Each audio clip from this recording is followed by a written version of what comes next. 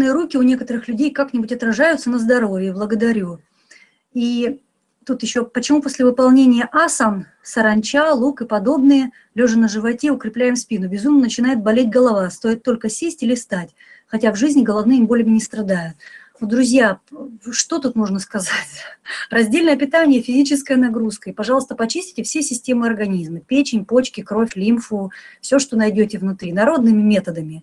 И энергия начнет течь в правильном направлении, а не упираться в грязные затычки в вашем теле. Что можно сказать? Холодные руки еще могут быть связаны с наличием кармических конструкций на концах рук или вообще на руках, или вообще в передней части тела.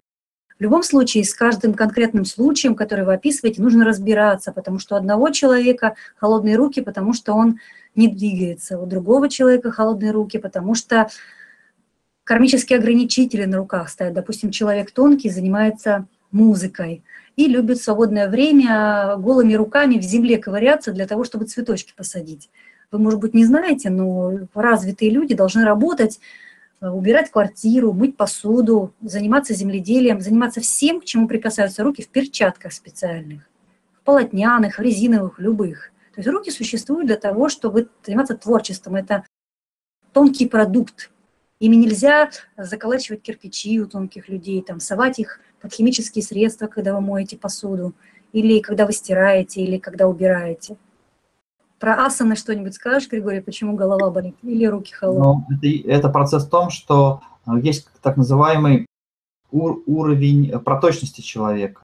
Что касается вашего здоровья и закупорок там, сосудов в голове, а у вас потому и болит голова, что у вас сосуды запираются. Как только на вас идет повышенная нагрузка, когда вы делаете ту или иную позу, у вас идет определенное прочищение. Во-первых, может быть ситуация с тем, что у вас какие-то позвонки начинают пережиматься, да, они еще не в очень хорошем состоянии, например. И головная боль может быть связана именно с позвоночником, с блоками в позвоночнике. Головная боль может быть причиной болезни в почках и все что угодно. Как правило, головная боль, причина головной боли – это закупорки в сосудах мозга. Повышается давление, сосуды узкие, то есть кровь не проходит, и организм посылает болевой сигнал, что пробка появилась. Да? То есть как только эта пробка прочищается, боль проходит.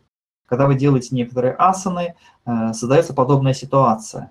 То есть идет усиленное движение крови в мозг, и мозг этого не выдерживает, этого давления. Иногда это связано с повышенным давлением, иногда это связано с пережиманием сосудов и каких-то пережиманием позвоночника. У человека здорового все эти вещи растянуты и сбалансированы, и поэтому у них ничего не болит.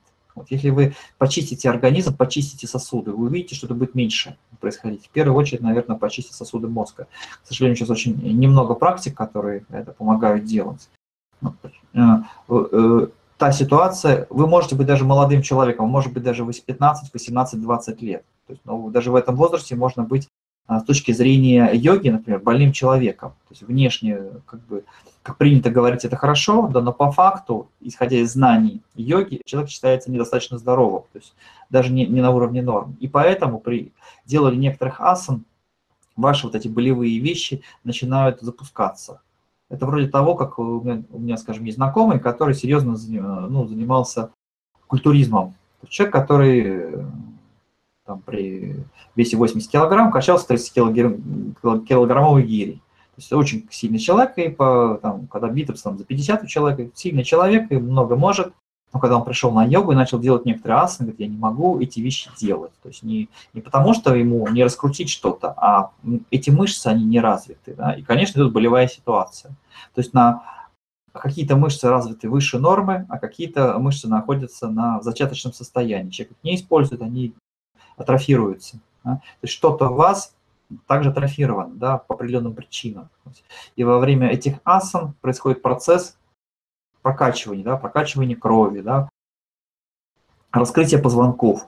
И могут быть болезненные вещи. Ваша задача, если происходит что-то в йоге, и это у вас сильно болезненно, уменьшить это настолько, чтобы боль не была шокирующей. Йога – это не спорт, йога не должна вызывать вас шокирующие ситуации. То есть, соответственно, делайте эти асаны очень в мягком варианте, либо попросите мастера дать вам упрощенную форму. А со временем, когда вы очиститесь с помощью практики йоги, с помощью правильного питания, с помощью очистительных процедур, это уйдет. Это нормальная ситуация. когда при некоторых асанах, почему у каждого человека это могут быть свои асаны. Потому что у человека может быть болеть голова. Вот плохо, когда это потом не проходит, когда закупорка очень серьезная в каких-то частях. Но вообще, если такое происходит, и вы занимаетесь йогой, то есть вы надо говорить преподавателю йоги, и он должен вам дать какую-то форму более простую. Да? Есть упражнения, которые помогают этот эффект снять. Ну, самый простой совет, я не мастер асан, я сам йогой занимался, и сейчас занимаюсь в известной степени. Да? То есть есть личный опыт, согласно этому опыту, если у вас что-то болит, то вы начинаете совершать процедуры, которые, то есть делать асаны в той форме, на которых работа идет без шока, то есть в мягкой форме. И рано или поздно вы эту проблему решаете.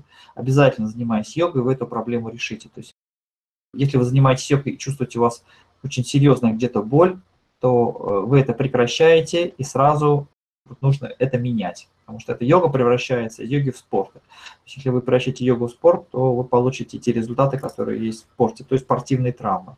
К сожалению, много людей, которые получают травмы в йоге по другим причинам. Да, у человека есть какие-то скрытые проблемы, предположим, с коленями. Да, и эти скрытые проблемы могут скрыться при выполнении некоторых асан. Ну, поэтому у нас есть знакомые, которые были недавно проблемы с коленями. Да. То есть нужно асаны делать очень концентрированно, очень внимательно и очень мягко. То есть очень аккуратно. Особенности, если у вас, предположим, вы первый год занимаетесь, то есть когда ваш организм еще не вошел и не чувствует, что он может, а что не может.